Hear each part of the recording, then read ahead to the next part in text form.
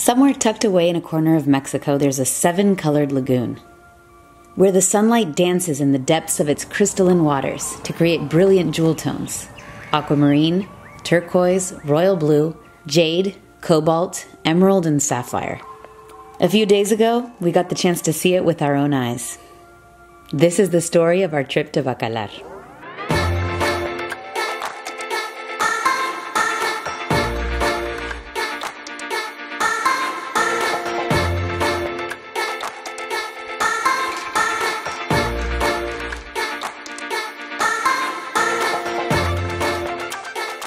The lagoon of Bacalar is a long and narrow body of freshwater located in the Mayan coast, or Costa Maya, in the state of Quintana Roo. It's just a 40-minute drive away from Chetumal, but because we prefer direct flights, who doesn't, am I right? We decided to begin our adventure in Cancun. Besides, what's 4.5 hours when you're driving through paradise? The reason for the trip, although you don't need an actual reason to travel, is that our friend Valeria was getting married. Our original plan was to take a bus, since we knew we'd be really tired, but at the last minute, Ben decided that he wanted to rent a car. It turned out to be super convenient, since the prices that they gave us at the airport in Cancun were much lower than the ones that we had seen online. Besides, there's nothing quite like setting your own pace, listening to your own music, and having the freedom to stop when and wherever you want.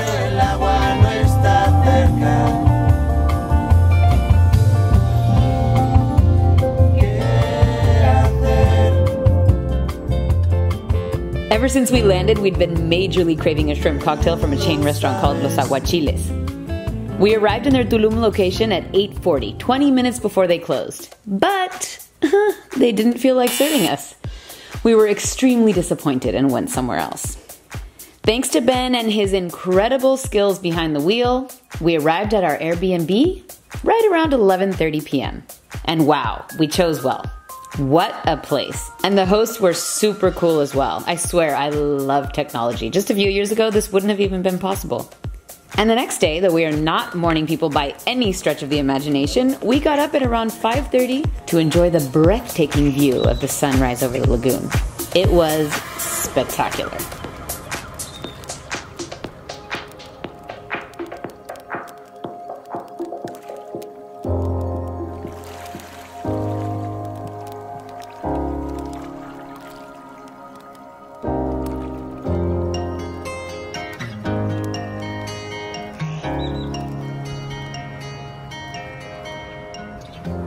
After a delicious complimentary breakfast, our host recommended taking a tour on a motorboat to enjoy more of the many wonders of the lagoon.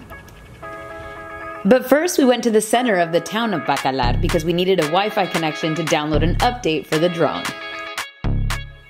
Bacalar was officially deemed Pueblo Mágico, or a magical town, by the Federal Secretary of Tourism in 2006, a name reserved for places that have conserved their value and historical heritage over time and have something very unique to offer visitors.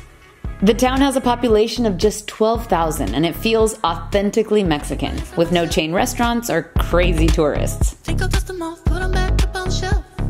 Near the main plaza is the Fuerte de San Felipe, a fortress that was built in the 1600s to protect the town from attacks by pirates.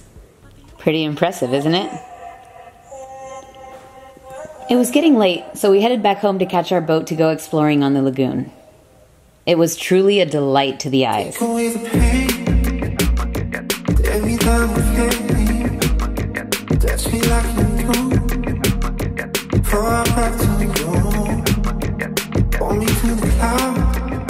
We learned about some of the cenotes or sinkholes in the area: Cenote La Bruja, Esmeralda, Cocalitos, and Cenote Azul. Each time we reached the edge of one, the water's color would change abruptly from a bright turquoise to a deep navy blue. Plus, you can see how the drop is vertical, so you could be walking along calmly and suddenly you're in water that's 80 meters deep. We stopped to splash around a bit in the water and feel like kids again.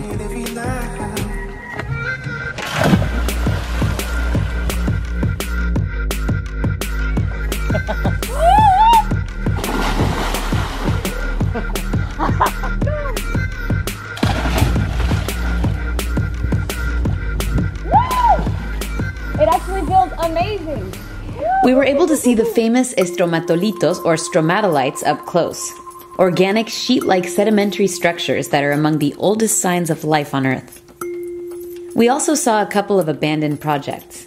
Construction sites that were only half completed when all activity was suspended. A concrete hotel with over 600 rooms, whose construction began in the 1990s, but was halted due to issues with permits and apparently some shady business. To this day it sits, ransacked and forgotten, a monument to what might have been. Further up ahead, in an area with pristine white sands called El Canal de los Piratas, there's a concrete structure in the shape of a boat. They told us that it was going to be a restaurant, but it didn't meet the ecological requirements for the area, and they had to halt the project. Today, with colorful art covering its walls, it's a modern ruin, where boats stop to let tourists explore, swim, and take pictures.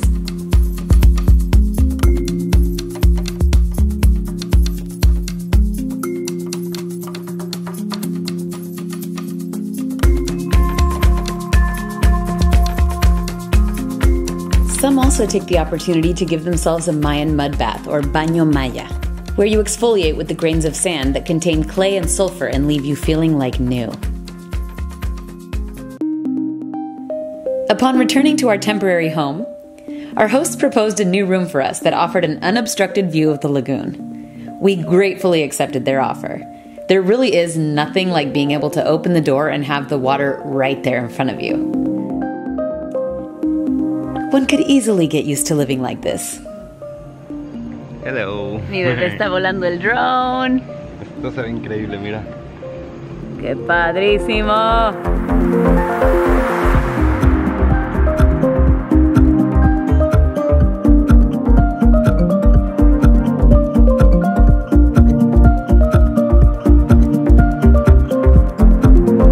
For dinner, our new friends recommended a few places that sounded so good that it was really hard to choose just one. But we opted for a restaurant called La Playita, a place that promised good food, good atmosphere, and good service. And it did not disappoint. I say it didn't disappoint, but really, we loved it in every way. And I can confidently tell you guys that that night I tasted the most delicious hamburger of my life. And before you say anything like, what do you mean you went to Mexico and got a hamburger? It wasn't your typical hamburger. It was a fusion of shrimp with magical spices, cheese, and the lightest, crunchiest, most delicious bread in the world. Ben was also quite fascinated with his octopus dish. No entiendo. No existen palabras. Increíble. And the dessert? Don't even get me started. Eating at La Playita is most definitely a must when you visit Bacalar. The next day we got cleaned up and went to our beautiful friend's wedding. She could not have been more radiant. Between the ceremony and the reception, we stopped in another highly recommended place, Mango y Chile, for some frappés. Ben tried a turmeric frappé, and as is often the case, I ended up loving it and consuming half of it. And the reception, wow, an absolutely stunning location. And to be there celebrating with friends was just the best.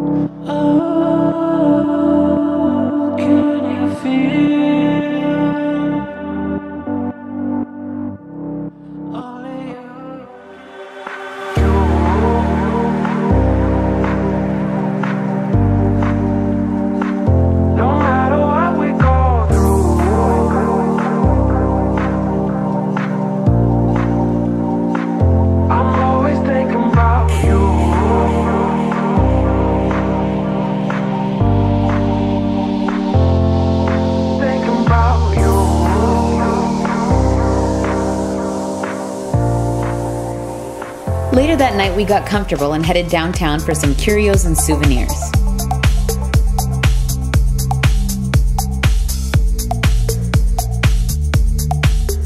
And we also stopped by this restaurant to get takeout sushi and have a few super original mezcal-based drinks.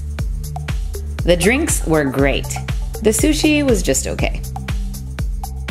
On Saturday, we said goodbye to Bacalar and headed to Mahahual, a small fishing town on the Mayan coast. First things first, we stopped and had a shrimp cocktail, of course, chatted with a few locals, and checked out the sights.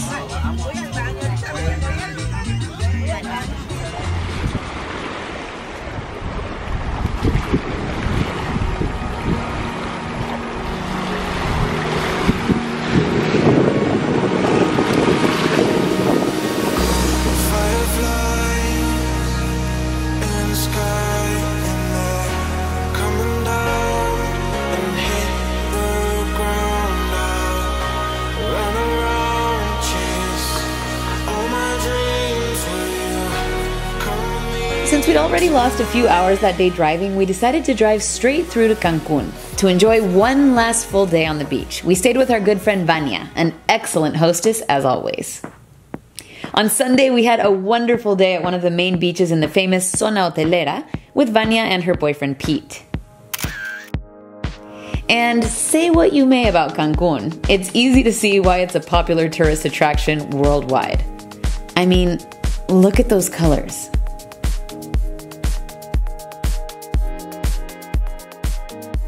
For a few moments, we forgot about the passing of time, all our responsibilities and pressures, and we just focused on enjoying the moment. The warmth of the sun, the texture of the sand, and that perfect temperature of the water. Now you're gone, where to run? I'll be standing here alone, and no one's here to hold me but you.